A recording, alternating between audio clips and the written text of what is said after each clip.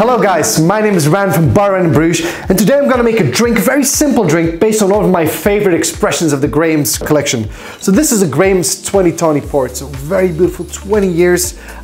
So we're going to use a healthy dose of this. So this is inspired on a very old recipe called the Port Sangaree, where we're going to add simple port with simply cognac. We're going to amplify the notes of the grape and the notes of oak. We're going to add this. But then we're going to give it a modern twist, something atypical twist.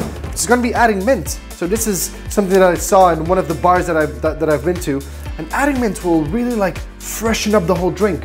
So we're just going to muddle it very slightly, just to extract the oils, just to not bruise it too much, like this. And then we're simply going to stir it down. So we're stirring it and we're not shaking it because we don't have any citrus, we don't have any juice. So we're going to gently blend them all together.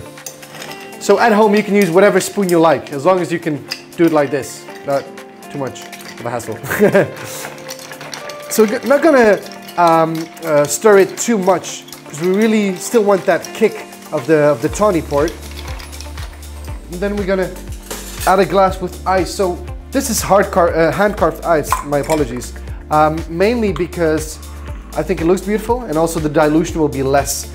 You can make it at home. Just fill a container with water, put it in your freezer, wait 24 hours, and boom, you have that ice.